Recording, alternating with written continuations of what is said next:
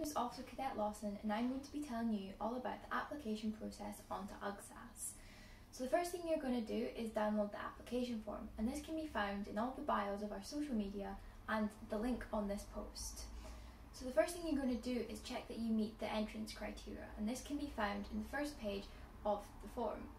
The rest of the form consists of some personal details and some simple questions, along with a 250-word personal statement, which is your chance to sell yourself and tell us why you'd like to join UGSAS. The final thing is to email it off to the UGSAS admin email address, and this can be found on the final page of the application form. The next thing you're going to do is come along to one of our open evenings, and this is going to be done virtually this year. This will be your chance to see how the squadron runs and meet some of the staff and students that are on UGSAS.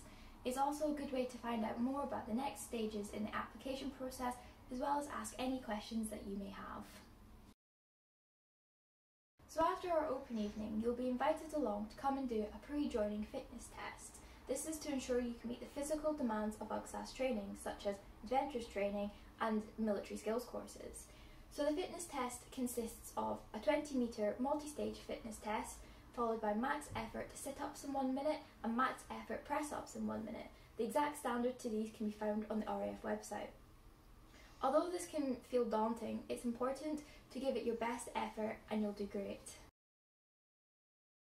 So if you've been successful in all the stages so far in the application process, you will now be invited to come and do a formal interview.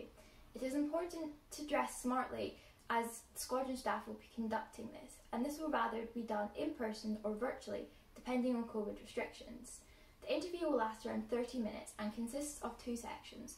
The first section is all about yourself and what education you've had, leadership roles you've done, and any hobbies and interests you may have.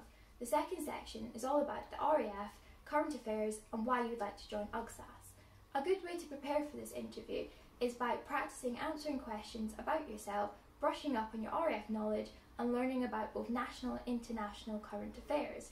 It's important to remember that there is no trick questions in this interview, we just want to get to know you.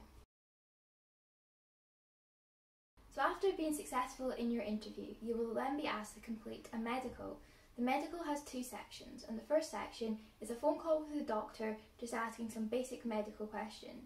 And if you're successful in the medical phone call, you'll be invited along to an in-person appointment for a more thorough medical examination.